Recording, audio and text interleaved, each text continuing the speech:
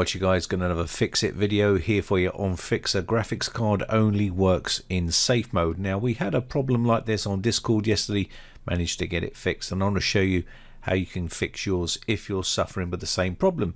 So when you start to boot up your PC or laptop, you'll just get a black screen and you'll get no display. Now what you're going to need to do is remove that graphics driver because it's corrupted. And you can use display driver uninstaller, and you can download it from the link in the video description. What this is going to do is allow you to completely uninstall your GeForce GTX graphics driver from Nvidia or Nvidia Graphics Driver, or you can remove AMD drivers from here as well. What you also want to do is download your latest driver from AMD for your graphics card. Make sure you download the latest one and put it in the same folder as your display driver uninstaller, and then we can move on to the next step. You're also, if you're running an Nvidia graphics card, you may want to download that driver as well. So whether you're running AMD or Nvidia, make sure you download the latest driver. Now sometimes what happens is Windows will install a driver of its choice, and sometimes you'll get a black screen and it just doesn't like that particular type of driver, or there may be some sort of corruption with the driver that you've got installed. Every time you uninstall it and you reboot the system, what will happen is you will generally get Windows installing it straight away. So go into safe mode here. Whatever way you get into safe mode, if the PC keeps closing down, you're forcing to close it down, you'll get to this option where you'll be able to go into troubleshoot here. And what we're doing here is we're going to set it up to boot into safe mode, and that's what we want to do. So go down to advanced options in troubleshoot, and then what we want to do is go to the startup settings here, and what this will allow us to do is select safe mode. Now you don't want safe mode with networking because we don't want any sort of drivers downloading once we've uninstalled it or anything like that. So what we want to do is go into just plain old safe mode, seeing that we've already got the driver downloaded and we've already got the driver uninstaller downloaded as well and got it on our desktop. So select option 4 here to enable safe mode. Now remember, this is a one-time deal, so it will boot up straight back to the desktop, but we're going to force it to make sure that it boots into safe mode all the time, because what we don't want to do is uninstall the driver and then boot back to the desktop and Windows will automatically start to install the latest driver for that graphics card, and we don't want that to happen. So what we want to do next is type in our password to get into our account. If you don't have this, you can skip past this part, and then we should be at the desktop here of safe mode. What we want to do here is go to the search box and type msconfig, and we're going to basically go to the boot option and put safe boot here and leave it as minimal. Okay, we don't want networking here because we don't want access to the internet. We've already got our driver, so we don't need to worry about that. Exit out without restart, and that's okay.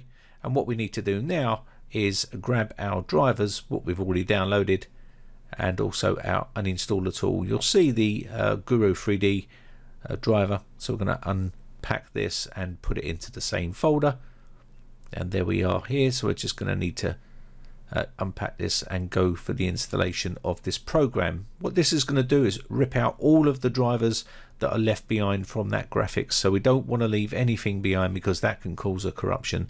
So we're going to right click here and we're going to run this as administrator, and we're going to click run.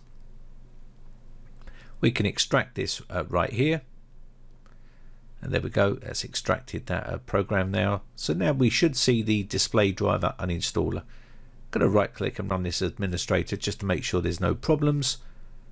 Now because we've got no antivirus or anything like that running in the background, it's going to stop that from conflicting and having any problems.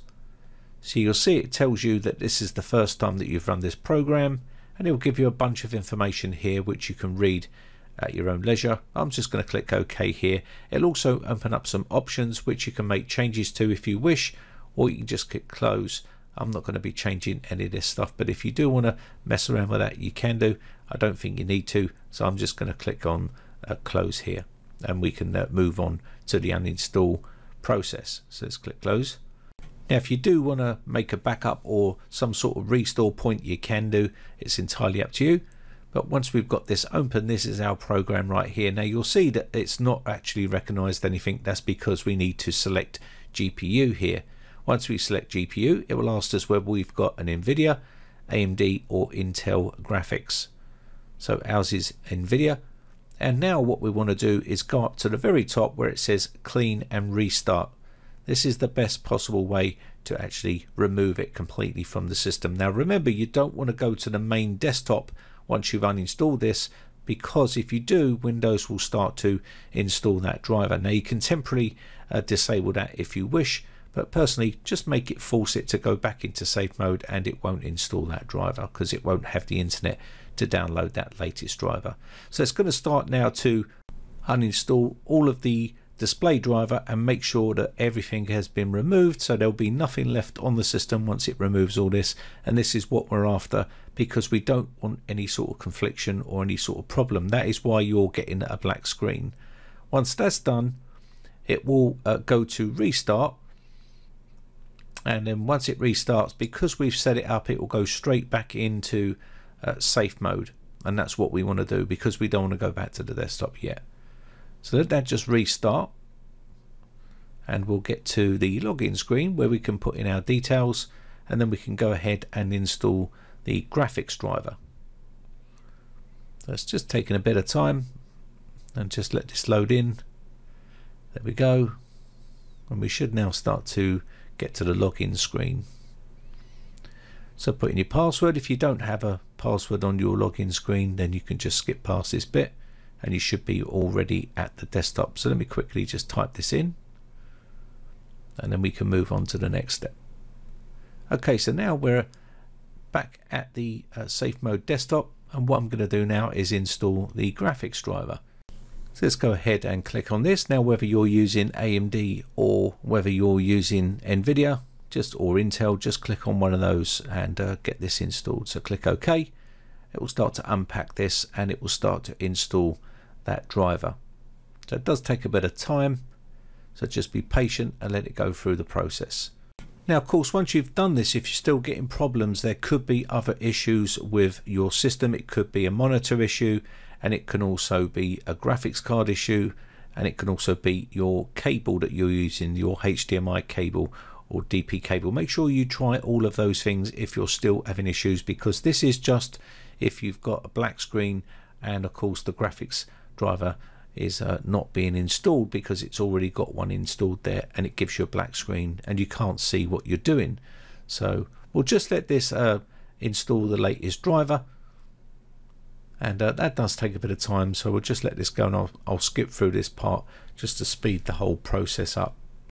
So once that's installed your driver, what you're going to want to do is go back into MS Config and take out that safe mode option, because we don't want to stay in safe mode. We want to go back to our normal desktop. So go to take out the tick for safe boot, go to general and normal startup, and then click OK, and restart the system, and this will now restart back to the desktop. And hopefully with all that graphics driver removed, and you've now got the proper one installed, you should hopefully get full screen display without having that black screen.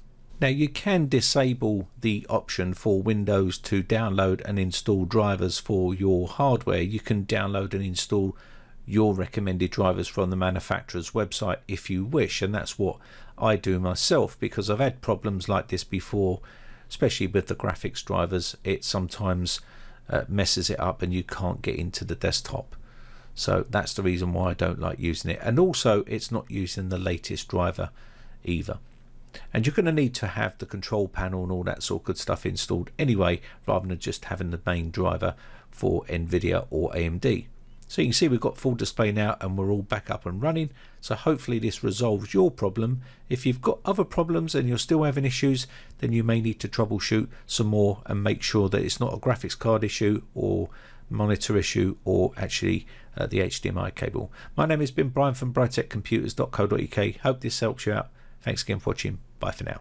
Now if you haven't subscribed yet, hit the red subscribe button and hit the bell notification button and click all to be notified when we upload new videos.